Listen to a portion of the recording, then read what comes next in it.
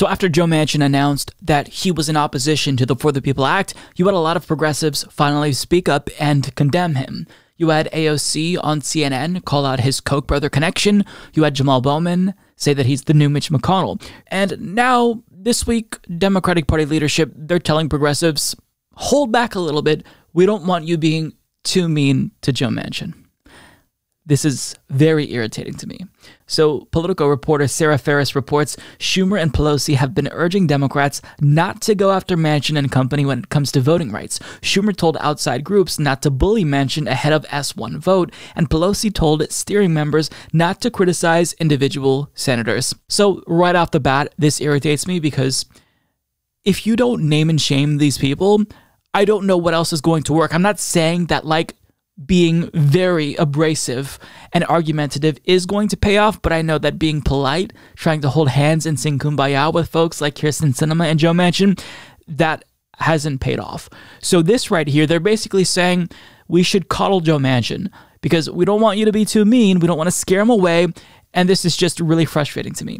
So for more on this, we go to the scoop from Sarah Ferris, and it reads, liberals have been unleashing their growing frustration at Senator Joe Manchin over his opposition to their party's signature voting rights package ahead of an expected Senate vote next week. But for now, at least, top Democrats are urging their members to hold their fire.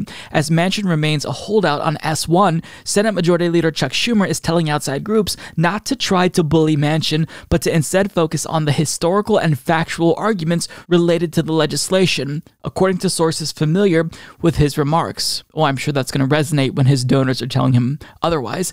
In a private meeting Monday night, Speaker Nancy Pelosi also advised lawmakers not to vilify individual senators on the issue, according to several people who attended. While she did not single out Manchin by name, multiple Democrats said they believed she was referring to Manchin, the only Senate Democrat to publicly denounce his opposition to S1.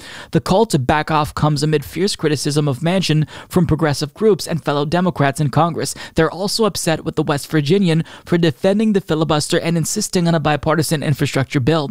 Representative Jamal Bowman recently called the West Virginia senator the new Mitch McConnell.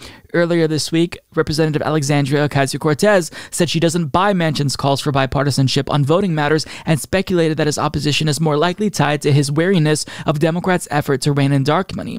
Manchin remains unmoved by all of this. His resistance to the elections bill came into focus again Tuesday. He skipped a Senate Democratic lunch where a group of Texas lawmakers urged passage of S1 and warned of the GOP's efforts to restrict voting access. Manchin's staff did meet with the group, though a source familiar said the Texas group did not request a meeting with the senator until the day of their visit. Now, also, reportedly, Joe Manchin is peeved, not their words, but mine, that progressives and people around the country think that they know what's better for West Virginia than he knows what's better for West Virginia. Except that assumes that Joe Manchin just is making this decision individually after doing research, after reading the bill, but that's not what's happening. He's literally opposing the bill because the Koch brothers and their network, they're lobbying him to do just that. So that's why I find this extremely naive and quite frankly stupid if Democrats actually want to get this passed, like Democratic Party leadership, Nancy Pelosi, Chuck Schumer, because you're not going to win him over by talking to him more politely and coddling him and trying to butter him up. The reason he's opposed to this in the first place is because he's corrupt. And the only way I think that you can actually get him to break is if you call out the specific root cause that's driving his unwillingness to support something that he supported back in 2019. And that is this link with the Koch network, the lobbying that they're doing. He's literally reciting their talking points. They're running this effort to basically get politicians to reject the partisanship in D.C. And what does he say is his reasoning for opposing the For the People Act? Oh, it's too partisan. No Republicans support it. Right, but they didn't support it back in 2019. That didn't stop you from co-sponsoring it back then. So, I mean, the specific issue here is the corruption. That is why he's unwilling to support it. So, I don't think that being nice is going to get him to change his mind when money talks. So I think that this weakness right here, aside from the corruption of Nancy Pelosi herself and Chuck Schumer himself, that's part of the reason why Democrats are so ineffectual when it comes to governance. Because Republicans, no matter what, it doesn't matter what the political context is, how feasible a policy is, whether or not it will or won't get passed, they just scream at the top of their lungs, belligerently so, and they forcefully advocate for what they want, regardless of how unpopular it may be. And Democrats, they're so afraid, they're walking on eggshells around these conservatives in their party, and as a result, their unwillingness to take a stand, it's going to lead to them losing everything. I mean, if they don't pass the For the People Act, this is going to lead to Democrats losing. I mean, in Republican-controlled states across the country, they are cracking down on voting rights. Specifically, they're undoing the things that drove higher voter turnout in 2020. And if Democrats think that they're going to be able to win future elections easily, if these laws don't get overturned, if they don't pass the For the People Act, they're horribly mistaken. And the For the People Act is not a panacea. Like, it's not going to be the end-all be-all that saves American democracy, but is it a step in the right direction? And will it at least undo all of the damage caused around the country, driven by this Stop the Steal hysteria to crack down on voting rights? Yes.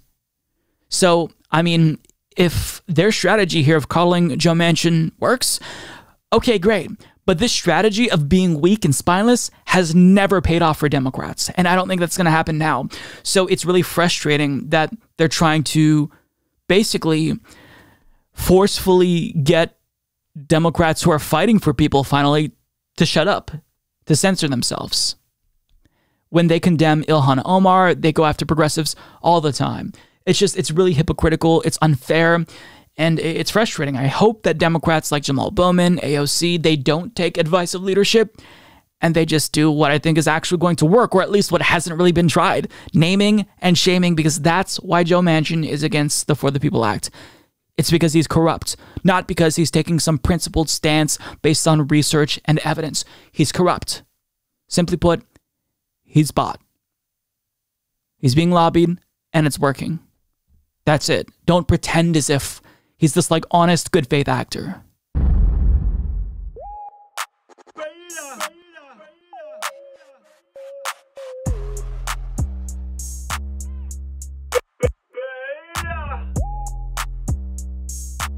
Alpha male, not a beta male.